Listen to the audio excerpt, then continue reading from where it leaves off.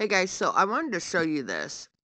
You see this right here? This is high-speed rail that they want to put in California, and actually they've already started this.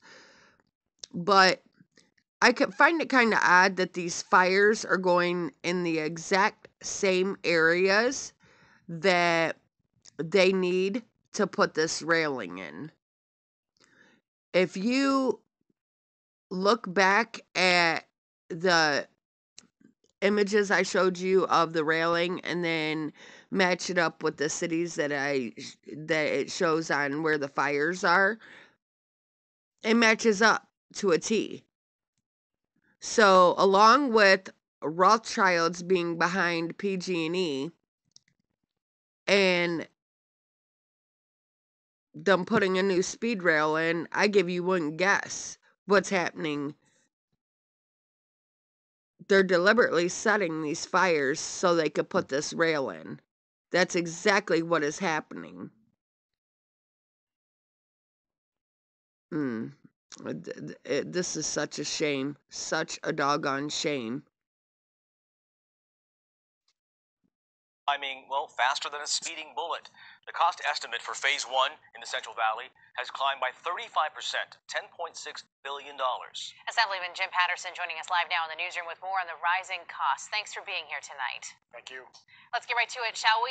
You asked for an emergency audit in November, but it was denied. So are you confident another request will be granted given these new numbers that are out? Well, I sure hope so. The more we learn about high-speed rail, the more the project is in real trouble. It's way over budget. It is way past due by probably almost 8 years. Executives have been departing. It has internally transferred large amounts of money just to keep the construction work going. So they're robbing Peter to pay Paul. And now we're learning that the Central Valley section that started at $6 billion and then went to $8 billion is now close to $11 billion. These are the signs readily available to anybody who's had any experience in these kinds of large projects that there is a serious difficulty. And I think a thorough independent audit is in order to get to the bottom of it. So, California high speed rail officials have said, hey, we're being transparent in this whole process. It sounds like you're not agreeing with that at all. There is a lack of transparency in your estimation? Sure, we're finding these details out not because the high-speed rail authorities are reporting them, but there's been some very, very good investigative journalism that has been done.